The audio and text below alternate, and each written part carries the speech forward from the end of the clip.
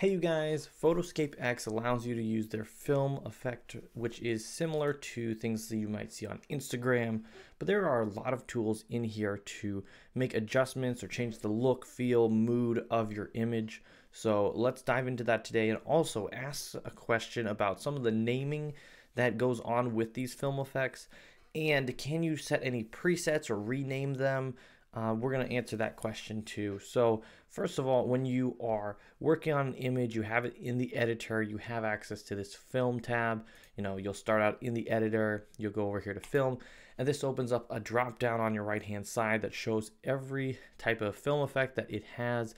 If you have the free version, you have a probably about 50% access to these different effects in these different categories. If you do get the pro model, you get even more, which is nice, but I think that even the free model gives you enough film effects in here to satisfy the vast majority of editors. So let's look at this. You have things like cinematic or cross press process, or cocktail, or street food. It's kind of some strange naming here. But then you also get some weird ones here. This one is the O00, or down a bit further you have the A04, and you have this G01. And there's a lot of different effects here, and the challenge is that the naming is less than desirable. It's kind of challenging because you might find stuff you really like, but down the road, are you going to think, oh man, I want to add something here, I need to use that G01? It's going to be kind of tough to remember the naming of all of these, but really, most of the time, you're just going through and seeing, what looks kind of nice, what looks pretty cool, type of a thing, if you wanted a quick and easy fix. Because if you wanted to do it more naturally and organically, you would go over here to color, and you would say, oh yes, I want to brighten this image a bit more. I'd like to turn up the vibrance on this image. The clarity needs to go up. I want to boost that contrast. Oh, not this much, not that much. And you could still get some really nice film effects there, but it'd be more natural and it would take a bit longer than just looking through some presets that are already made. Unfortunately, if you have one you really like, there is no way to edit or to rename them. There's also not really any real simple way to favorite them, like star them and put them at the top of the page. Unfortunately, PhotoScape X does not allow you to do that right now. But let's look at some of these other tabs in here, because there's some unfortunate things, but there are still a lot of really great tools in this film tab. So you have two-tone, which is let's make sure I haven't changed anything yet. Going over here, two-tone, you have some different things like cinematic, or some different things, but this is doing a two-tone effect instead of just a just simple film, just kind of a filter over the top. This has a little bit more of a dynamic look and flair to it. The exact difference between film and dual tone, I might have to look that up. But then you have like looks.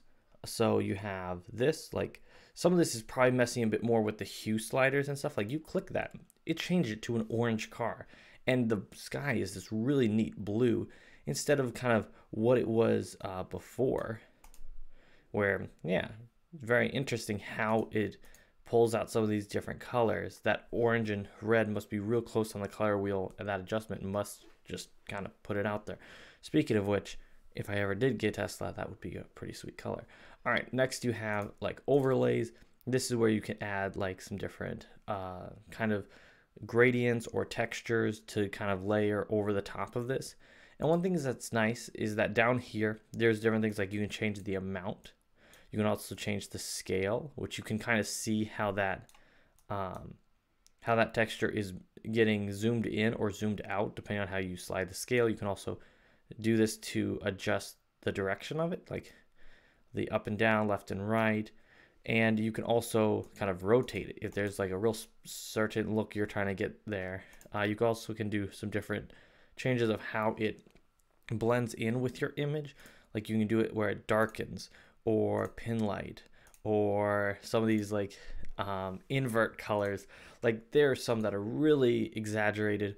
One thing that's nice is there's always the default button to go back to what it was originally, and there's the compare button to compare between what it was to start and what it is later. There's also a reverse, which is also kind of random, but it's nice to see that there's so many different options here in like the overlay tab. You got old photos, which is very similar. It's just exaggerated on like having the image cracked or kind of distorted in a certain way. Still lots of neat effects that you're able to add here and dial it in with the amount. You have dirt. This is going to be just different textures and things. And what's interesting is that you can actually select here, like if you want the dirt to be white, gray, black, and if you want it to have a bit of a shadow. So just once again, more adjustments that you can make to images if you're using it for a very specific purpose. It's kind of nice. All right, so then we can hop over here to textures. You can make some kind of a fabric design. Let's can we zoom in? That's kind of an unfortunate thing. You're not really able to zoom in on your image when you're in these certain effects. Now, if I apply this effect, then I can zoom in and see, oh wow, look at that fabric-y thing that I did there. That's pretty interesting. And I can hit undo, of course. But yeah, you can see what it looks like, but you can't really zoom in super close on there. Next, you can go over here to extras. This is more scratches, just kind of crazy stuff here.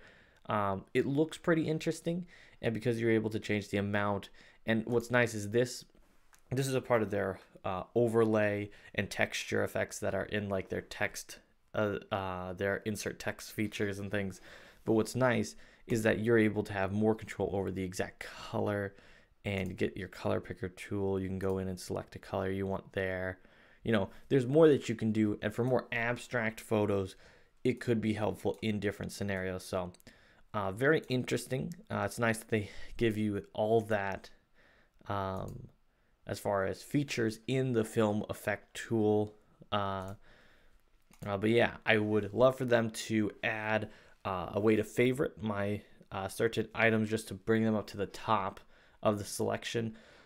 Renaming isn't a must, but it would be really cool. I think favoriting would do a huge thing for what they're doing, because yeah, sometimes if you change the names of stuff, then it could be tougher to find it down the road if someone's like, oh yes, do this. You know, I don't know. I'd still think just favoriting would probably fix a huge amount of the issues. Let me share one other thing in here with you, or two. We've got the light effect, which is similar as well. It kind of goes hand in hand. Definitely try that out. It messes with a bunch of different colors and just different things that could make the image just look really cool. Just to add a little more pop and flair to it. Very similar, but there's a lot of little adjustments or things you can do, like moving stuff around. Definitely try all that stuff out. It's very fun to be able to do all of that. But then as far as for the people who say, hey, I really just want this one specific effect, and I want to be able to apply it real quick and not have to dig for it every single time, I'm going to give you the workaround best case scenario that you can do right now. If you have PhotoScape X Pro, here's what you can do. Go over here to macros, and this is going to, or micro, and what you're able to do is apply a simple effect. Basically, you can say, oh, I'm going to go to film. My favorite effect of all time is this, let's say it is this F1, because this F01 thing is so cool. It's awesome. You know, you hit apply. There you go, you have it. And then you can go over here to Micros, you can hit save, and it's going to save that one film effect. You can save it as the name, so it's like, I'm going to change it to, you know, that one film effect. You know, the one that you can never remember.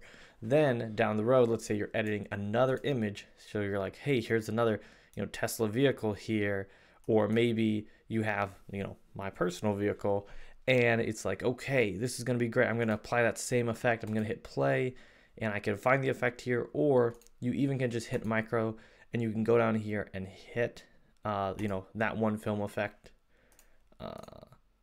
You can hit that. Then you can go into film, and you can see, oh yeah, it is that one that I was looking at. You can change the amount, and you can even see a little preview of what it'll look like with that effect applied.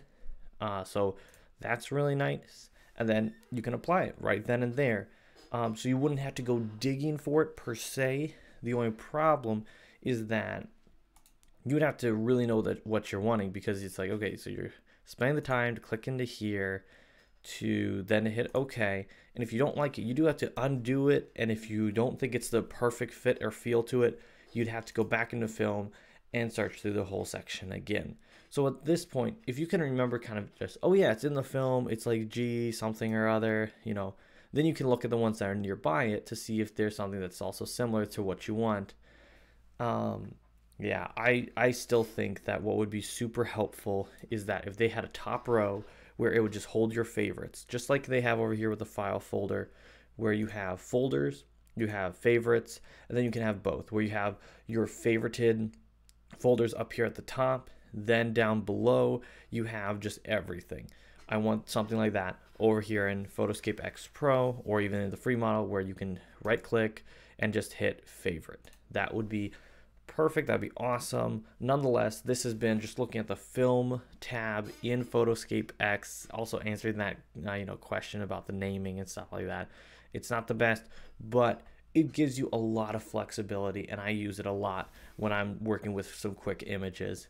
Nonetheless, you guys, thank you so much for watching, and I'll see you all in the next one. Bye.